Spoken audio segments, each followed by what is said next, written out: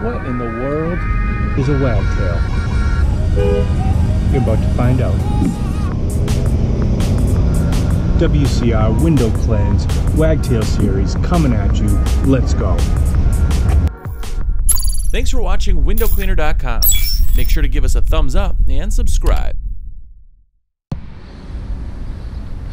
So there's a lot of... You probably have noticed that there's a lot of different wagtail models. And so we're going to go through these in this series. We're going to start with the classic models. We're going to work our way up to some of the more advanced models, some of the newer models. We'll focus on ultimately what you really want to buy when it comes to the wagtails. And we'll also discuss different applications, both in hand, on pole, and high pole work, how each one performs, any modifications that need to be done on the tools. And we'll also discuss some of the features. First one that we're going to start with, the very first one, is just the classic wagtail, and that is the Slimline Flipper. And so that's what I have here in my hands. So here are some of the features. You have a pivoting, orbiting handle, and you have a clip system that is a little bit different. It's different from the Mormon clip system. You have these longer clips that slide onto this thin edge, and these clips also slide out like so. Now the old way was that they had the clips actually right clipped onto the channel, and it was very difficult to get them on and off. So this system is much better. Just like that, and just put this on like so. Squeeze it on there, and you're good to go. The challenging part is if you ever take the clips off of the pad, that's the challenging part, to get it back on. And so in order to do that, you kind of have to hold the pad tight, start at one end, and kind of slide down like this, and then you can just put it right on here. So this makes it easy to change the pad. Oops. So this makes it easy to change the pad if you want to go from underneath to over the top. This particular job that I'm working on is best used with the pad underneath, so that's how I'm going to use it.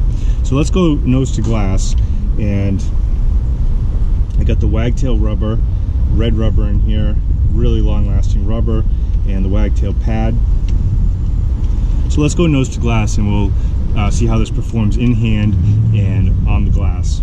So here we are, and we're about to get ready here. So just to make sure your setup's good, you just want to slide those clips towards the center, and that will keep the ends from getting crimped, and then allow you to flip that a little bit better.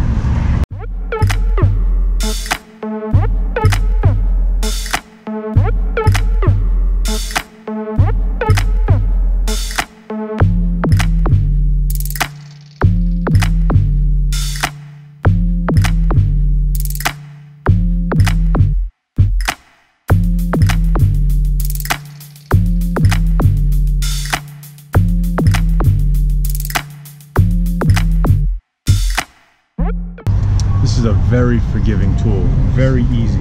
If you're just getting exposed to these types of pivoting all-in-one tools, the wagtails, start out with the flipper, the Slimline Flipper.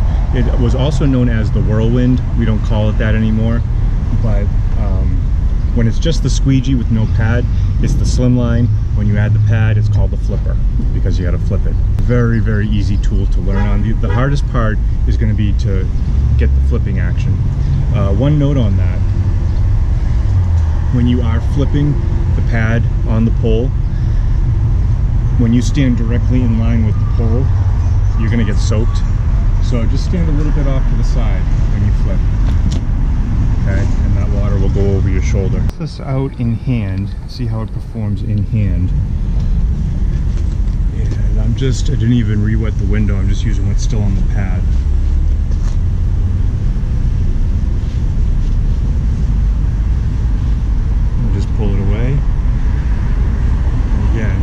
notice that I'm holding, my thumb is up close to the pivot. I'm not down like this.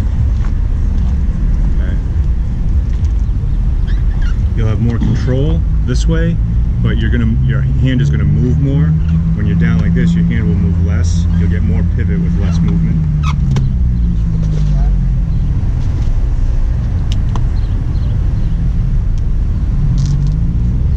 And again, just really smooth.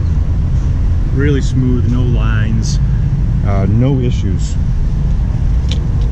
So that is just kind of like your go-to starting off basic classic wagtail is the slimline flipper. Let's talk a little bit about the actual flipping action. When it comes to the flipping action, you'll see that when you underneath, you have about 3/4 of an inch that will flip over like that, and it's only the part really that's against the rubber that is going to be scrubbing the glass. It's just that little surface area. But the way to do it is you're gonna move up, and then you're gonna stop short, and then you're gonna pin the pad. So what you're gonna move up, when you stop short, the pad will flip up, and then you pin it like that.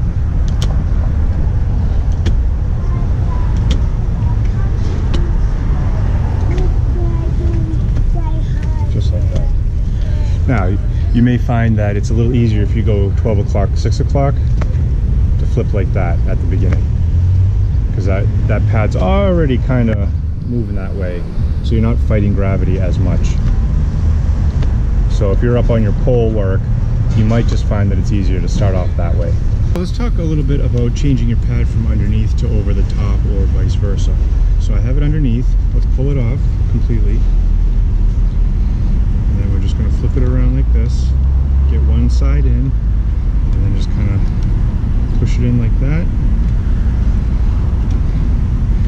And you would put this over the top when you have ledges on your pole work that you want to close out on. And I'll tell you right now that the closeouts with the flipper are very good. When you close out, this little part of the handle will get in the way, possibly, if you have ledges that are like this wide. But that's where another one of the wagtail handles, the PC or pivot control handle, comes in handy. I don't have one on me, but I'll show you that in future. I'll show you that in a little bit. So you can see how easy it was just to switch that over, and the flipping action is going to be even easier with this one. You're going to pull it back towards you, and then you're going to stop short, and it will just flip back like that. And then when you want to flip it forward, you're going to move the squeegee forward and then stop short, and it will flip down. Move it towards you and stop short, and it flips back, just like that. So it's very easy to use like that. Underneath, it's a little more challenging to flip, but you'll get used to it. It won't take you maybe a day to really get used to it, a full day of use, and you'll get it. You'll get it. So let's do this window with the pad over the top, even though I don't need to have the pad over the top. Let's see how it performs.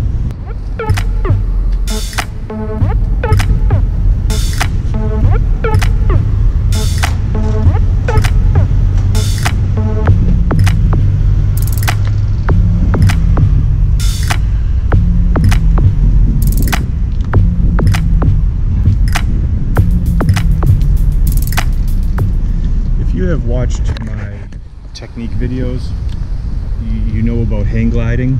And so hang gliding is the motion where you're not doing full strokes like that. You're kind of doing strokes like this. You're just hang gliding down. The reason that comes into being is because of the pad over the top. You can't do power strokes because there's the chance that this pad is going to trail your squeegee and leave lines. So that's where the hang gliding comes in.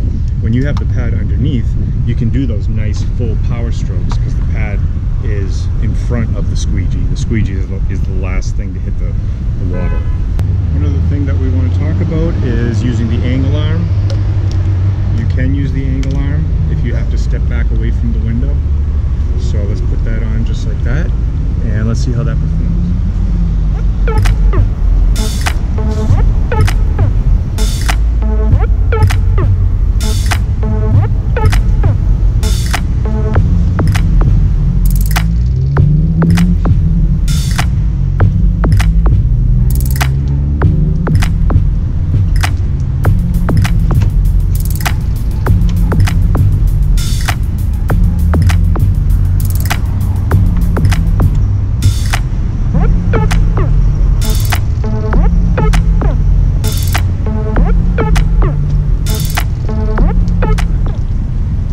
Smooth still. You just have to, as you move down the window, the butt end of your pole may need to come up, and you may need to just take a little bit, move a little bit away from the window. But that's why you would use the angle arm. You get a much wider range of motion, and you'll notice that to flip the pad, I didn't always do it like that. Sometimes I just tip it upside down like that. So if you're inside, you're working around people, and you don't want the chance to, you don't want to chance it by splashing them, you just turn it upside down. And then just pull it away. I like using the pad underneath whenever possible, which is, I try to use it 85% of the time, and if I do have those ledges, I'll switch it over. But I like the fact that once you get this flipping action, you only have to flip once, and then you just pull away and it drops, and you don't have to worry about the pad. So that's my favorite. That goes for the Wagtail and for the Mormon accelerator. Let's go to another job site, and let's see how the flipper performs on second story pole work. Let's go. I'm all set up here to do the high pole work. I'm going to put you right up there on the glass with the flipper, and you'll get to see how that performs. So let's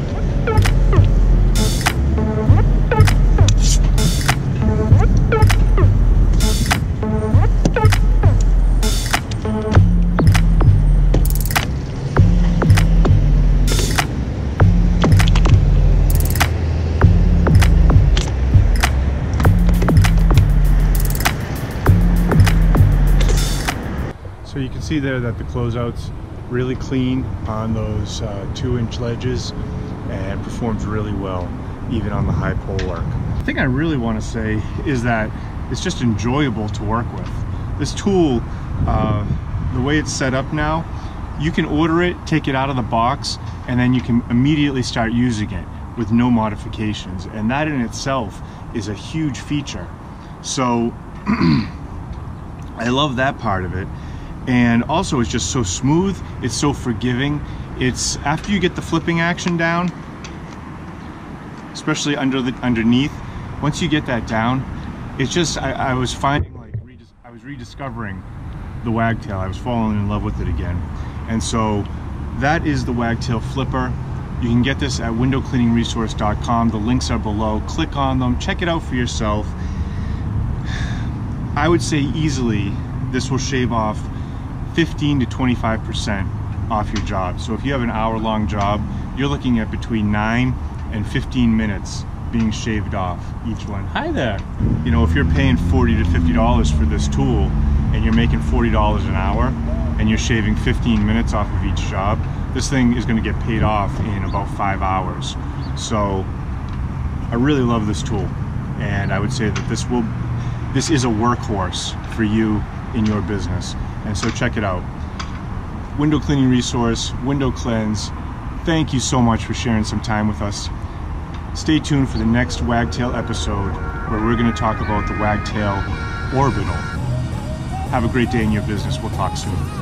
Thanks for watching windowcleaner.com on YouTube. If you liked the video, please thumbs up and subscribe. And make sure to check back every Monday, Wednesday, and Friday so you don't miss a video. And if a life without Jordie is unbearable, check out his YouTube channel at The Window Cleanse on YouTube.